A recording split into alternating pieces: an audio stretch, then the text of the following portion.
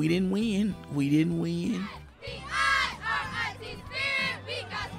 They wouldn't even wear their letter jackets because they would get ridiculed by the other students. When you're part of an 80-game losing streak in high school football, you learn a little something about defeat. I just stopped looking at school. I just didn't look at scoreboards that much. And when you go to college and you're part of another 80-game losing streak, you become an expert. I'm King Kaufman. Join me Monday, July 31st for the story of Michael Porter and the Northside High Panthers of Houston, Texas.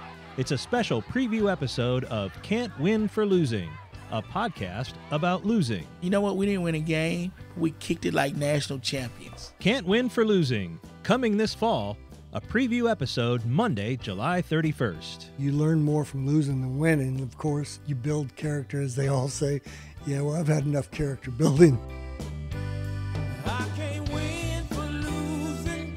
I lose every time. Every time I get a nickel, somebody